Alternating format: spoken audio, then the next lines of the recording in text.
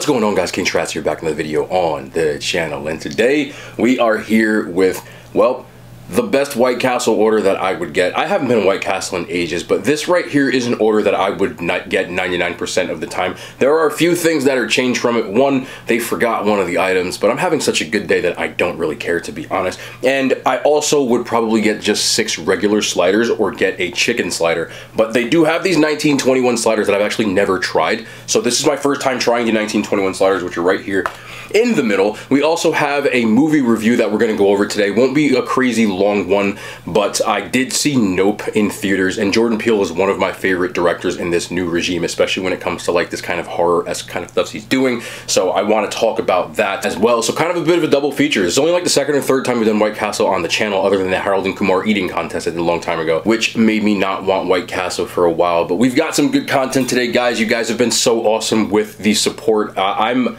honestly taken aback by it. I know this stuff sounds kind of corny, but you guys have been just great. I also do want to give a shout out. I don't want to single anybody out by name because I feel like it's wrong to do that without people's permission.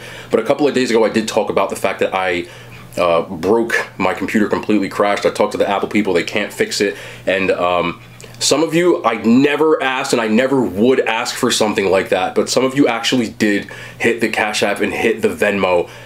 There was some considerable, I don't like to out people. I don't want to put your name out there without me having it, but like, if you're watching this, which I'm sure you are because you guys are so supportive, like, thank you, like, really. I'm in the process of actually going to have a new computer within the next 24 hours because of it. Damn, like, you guys are awesome. And everybody else, if you watch these videos, that is support that is more than enough for me. So I don't want anybody else to feel singled out, but I do love you guys so much, man. Like, seriously, I'm not doing this just to be like cliche. Like, I truthfully mean that. Again, thank you so much. Just your support, your likes, subscribes, the thumbs up, the stuff that I call cringe is more than enough for me. So from the bottom of my heart, again, thank you. Anyway, let's get into these White Castle sliders. Let's get into the video.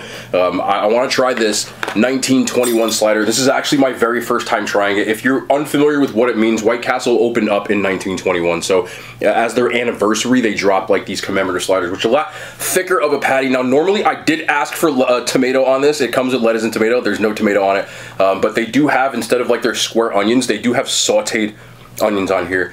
It was late night. I'm really not going to get mad about them like not doing my order right, but I've never tried these sliders, so I do want to try them.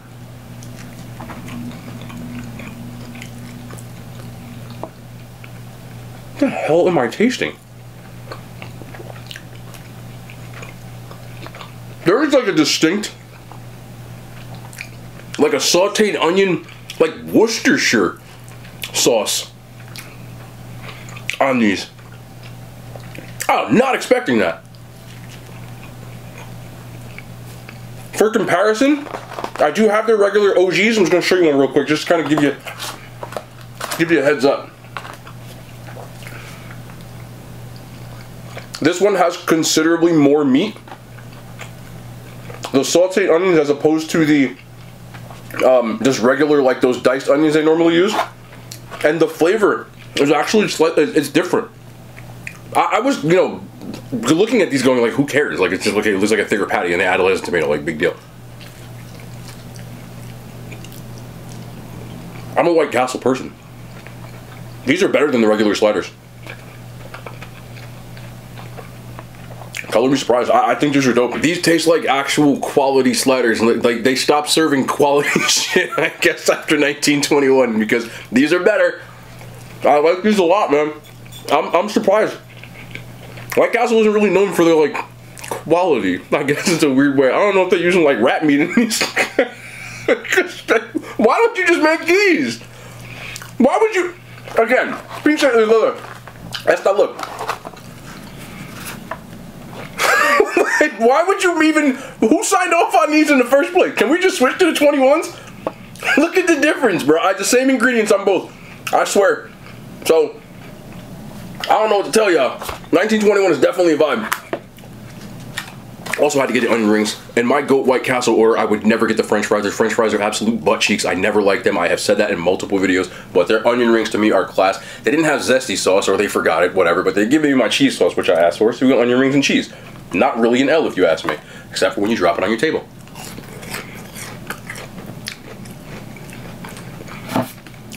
did get this though. Y'all don't know about this? This right here? Southwest mustard. Okay? Southwest mustard. Walmart. It's like $1.50 for this. Southwest mustard. Say it with me again. That's South, S-O-U-F, West mustard. Did I get? Yeah, let's just do this. From the trenches, bro. We just reused. I'm gonna put a little on here. I did that off camera. I apologize, but it's right here for you. Here we go. Southwest mustard. If y'all don't know about this, this is one of my favorite condiments I use when I do low calorie stuff, but it ain't even about the calories. This is just a W condiment, if you ask me. Yeah. I got a breakfast slider. They didn't give it to me, but they did give me my hash browns.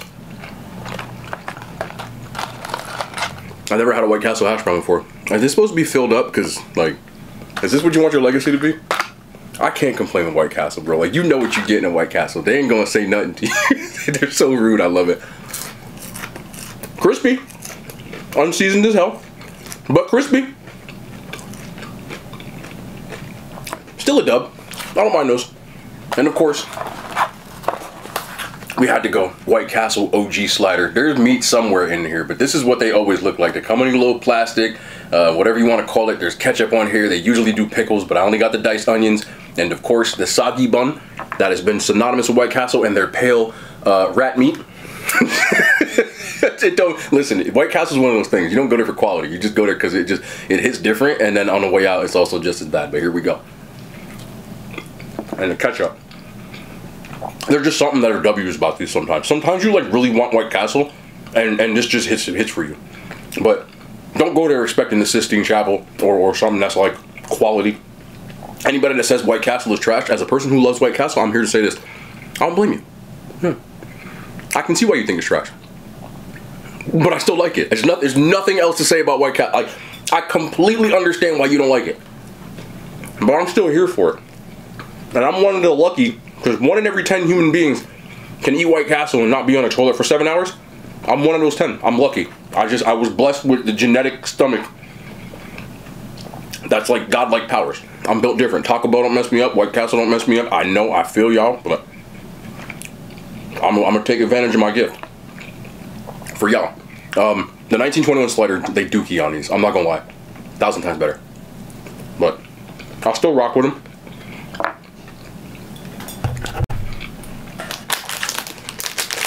We got the butter cake on a stick. I had to try this. There's no way. I have to eat it before it melts, so we're gonna do it right now. Where's the stick?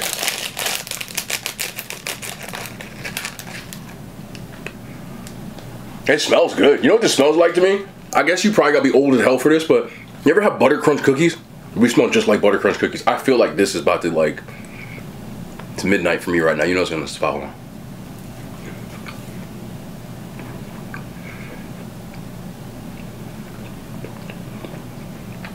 But it's like a butter crunch cheesecake contraption on a stick. It's even better because you can just hold it on a stick. Stop. I know somebody finna say something. You get what I'm saying. It's a fucking stick, man. It's White Castle, bro. We don't get mad. We just pick it up and keep it moving. This is delicious, though. Like, it's very, very rich. Buttery. Again, I'm getting like cheesecake, but like crunchy.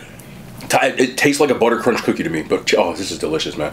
I think it costs like $1.99, which is literally a ripoff. But it's White Castle, bro. We don't get mad at White Castle. We just keep it moving. This is delicious. $1.99, probably not, but you know you're finna want this. Anyway, as I dig into the rest of my food, let's chop it up a little bit. Let's talk. We're talking about Nope. I had a crazy day on the way here, or on the way to the movie. I got there a little early. I went to a different movie theater that's in the mall where I live. The mall there is super dope, and I really get to go. So figure I'd walk around the mall for a little bit. I got a little. If you follow me on IG or TikTok, you might have seen this already. No one's gonna know what this is unless you're a nerd. But I got this. Y'all can't even see this, but you can see what it does. It's like a reflective kind of poster, right? So there are 3 of my favorite Star Wars characters. Right here, if you look, we have Darth Revan. You can barely tell with the red lightsaber. And then you have Darth Malik on the other side. It's just, I thought this was so dope. I was walking in the mall real quick, right? And the dude at the stand, you could tell he was on the phone, but he knew I was going to buy something. I had that look in my eye. So it was all anime stuff. So if you're in a plaza, like the Garden State Plaza live by me, like check this stuff out. Like I'm not doing advertising. I don't even know this dude. I'm just literally telling you. Like, I thought it was dope. So there was a bunch of anime stuff, but at the corner of my eye, I see a lightsaber. So you know I'm a Star Wars dude. I saw it, I was like, oh, I gotta get this. And I looked, and it's Darth Malik and Darth Revan, which isn't like, they're not in the movies. Like you're talking like you know, like legends and stuff from Star Wars. You gotta be a total nerd to even get what I'm saying. But anyway, the dude, like, he said, how much is it? I said, he said, it was like, I think he said $20. I didn't even bat an eyelash, bro. I was like, give me. I was like, we got it. He didn't even say that. I talked to this dude for 2 seconds, bro. I was out. But I had to show y'all that if you're a Star Wars nerd, you will appreciate it. If not, you're going to think I'm a nerd, and I love that. That's cool with me. Anyway, get to the theater. This is way better than a White Castle cheeseburger, bro. Like, way better. And I'm sitting down.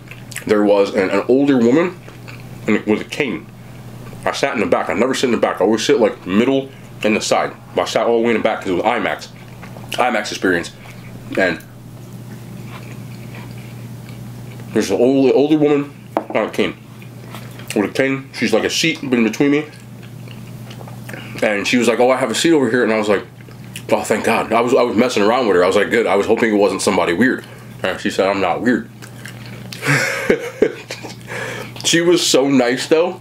We ended up having, I went to this IMAX version that had like a live stream with Jordan Peele beforehand, and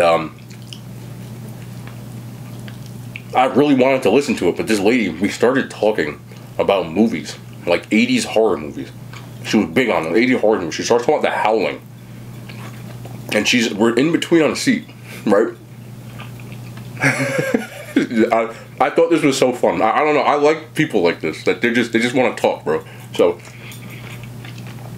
she's talking about The Howling, but I'm trying to listen to Jordan Peele at one ear. She ends up moving a seat over and sits down next to me. She's like literally like this close to me, bro. Like just chewing my ear off about this stuff. I thought it was awesome. No, I like people like that. You know, she said that she like goes to like 5 movies a week. She had so much to say about movies. Like, yo, you know your movies. You know, I'm a big movie guy, so I had to tell that story because she obviously, you know, was the type of person that just would talk to anybody, and I love those kind of people. They always got the most stuff to say, and I'm here for it. Anyway, on to the movie. I had to get that in. Get the cheese sauce. I love Jordan Peele. I'll just start off by saying this. I love the movie. I loved it. I thought it didn't waste time getting into what was going on in the movie, but it gave you enough to set it up. And from the very beginning, everybody in the theater, it was a packed theater, was super quiet because the atmosphere was awesome. The cinematography in this film is some of the best that I have seen in a while. IMAX, if you're gonna see it, I would go to IMAX if I could, because the movie was shot and made for IMAX films, and you can clearly tell. A lot of very open world shots, large scenes. The lighting is insane. The contrast between like the light and the dark, like there's foggy scenes, there's like nighttime scenes. It really captured this suspenseful type of atmosphere where you're kind of tense while you're watching it, especially in the first act of the movie where you don't know what's going on yet. I thought the actors in the movie were all great, especially the 2 leads. My man, what's his name? I believe his name is Daniel Kaluuya. I don't want to like mess it, but he was also in Get Out. You've seen him in Black Panther. He's a brilliant actor, and what makes him so great to me is he doesn't really have to say or do a lot to command a scene. He's one of those actors to me that has a presence when he is on camera that you're very noticing. He's noticeable, I should say, of him, where he doesn't seem to, especially in the beginning parts, and he doesn't seem to move a lot, but he doesn't have to. Like, he's very, you'll see when I get it, but he was just phenomenal at that. And I think that he acted as a perfect foil for Keke Palmer, who played his sister in the movie.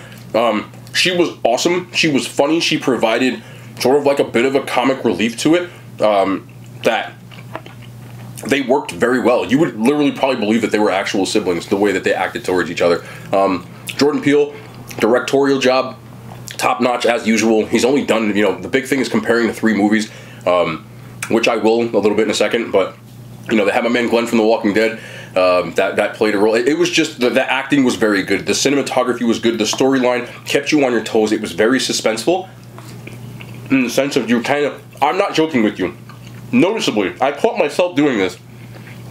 Watching the movie a lot of times, I caught myself leaning towards the screen and trying to figure out in IMAX, because it was such an open shot, like, what is that? What the hell? Like, a lot.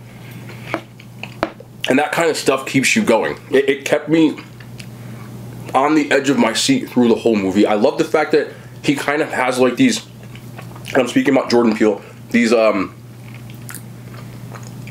know, social things that are in film that you actually have to pay attention to notice, but there's always like a little one, like a hidden message in what he does. I think he's brilliant. I really do.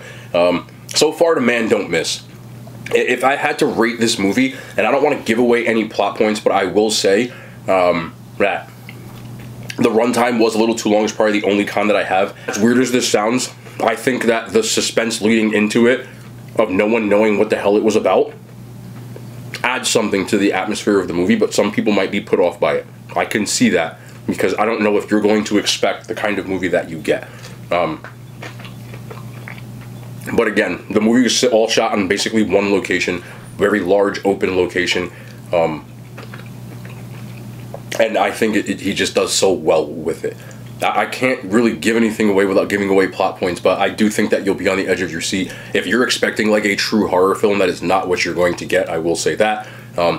It's definitely more of like a suspense / adventure kind of film when it was all said and done, but it does have a little bit of like a spooky element to it, and it does have decent comedic amount of content in it. Not to the Thor point where they kind of drove it away, but it was just enough comic relief that you noticed it. Again, audience reactions are very big. A lot of laughter. Also, a lot of gasps, believe it or not. So, I will say that it's definitely worth a watch. If you were a fan of his other stuff, I think you'll enjoy this just as much. Now, the big question that everybody always asks when it comes to his movies, and I'll get into that right now. What are his movies' rankings? Even when I posted a TikTok about it, and an Instagram, how do you rank the 3? So let's talk about it. As crazy as this sounds, I just praised this movie to whatever. This is the 3rd best movie he's done. Believe it or not. And that is not a bad thing. If I rate this movie out of 5, I would give it a 4.6. It's really, really good. Other than The Batman, probably the best movie I've seen this year. But Get Out and Us were, for like, to me, like masterpieces. Get Out to me was like a 4.9, and Us is right underneath that at a 4.8. Like, actual ratings. So giving something a 4.6 is an excellent movie in my opinion. 5 is perfect. So I'm not in any way saying it's bad, but it's still the 3rd best. Still great. I think that they all deserve praise for different reasons. And onion almost falling on my mouth. I have to say this about Jordan Peele and why I was watching this and kind of digesting why I think he's so good at what he does. Something that I completely respect about him is his formula is willing to change in every movie he does. He made 3 different movies that weren't very similar at all and had different atmospheres and types of movies that were all great, and he's not afraid to mix it up. A lot of directors, they get in this zone and you can tell their movies right away. I don't think that he necessarily does that. He has underlying themes that are generally the same, but this movie was like 10 movies in one, and you know, there's something to be said about that. Another director that I think is like that is like a Quentin Tarantino, where like he's just gonna do some stuff. You know a Tarantino film when you see it, but other than the recurring actors, they tend to be all over the place. You know, he's done westerns, he's done, you know, revenge films, he's done horror films, he's done like pulp type of films. When I say pulp fiction type of films, the non-linear directing, that there's just something to be said about that. And Tarantino is probably one of my favorite directors from that era. And Jordan Peele is becoming one of my favorite directors from this one. I just think he's brilliant. I love that he's not afraid to mix it up, and he still doesn't miss. That's hard to do as a director, so I had to kind of say that. Like, mad props to this movie. Again, 4.6. I will definitely give it a stamp of approval and say that if you're a fan, you should go see it. Again, IMAX, if you can. If you have the option, do the IMAX. That's my thing, and I am sticking to it. But we had a very long day. My studio is a mess. I have to clean it. I have to get rid of this computer. It's a giant paperweight now. Apple won't even fix it. They can't do anything with it. Literally, it's too old to be fixed, and it's not working. They tried everything on the phone support, so they can't really do anything. But I'm not mad. You guys were kind of up on that, but I did have to like get rid of all the wires and stuff, so I'm doing that. So I'm looking around at wires and it's driving me nuts. But I wanted to check in, of course. Haven't had White Castle in forever. We did get to review the 1921 burger. We did get to review Nope, and of course, I did get to make sure that I continue to put out content for you guys. Again, thank you so much for your support. I've said all that stuff again. I'm being redundant, but I just have to say it like for the 1,000th time. Some people probably think that, you know, I'm just being annoying, but when I started doing this channel a couple of years ago, I didn't have any idea of like trying to like do anything. It was just something that I wanted to do for fun, and I was fine just making videos. I didn't think that it would turn into something that people enjoyed. So again, I said this when I had 10,000 subscribers. I said it when I had 20. I don't care what the number is. I've met a lot of quality people, and I just want to say again that like no matter what that number goes to or whatever it is, like I appreciate every single one of you guys. Like that's not the important thing. And the important thing is everybody's enjoying themselves, and so am I. Not all that matters to me. But I gotta clean this damn studio up. I really gotta clean the studio up. It's driving me. I keep staring off at it. So tomorrow is Friday for me. I hope everybody enjoys their Friday when they're watching this, but we'll be back tomorrow. More content, man. I love y'all hand signs. They made it to YouTube.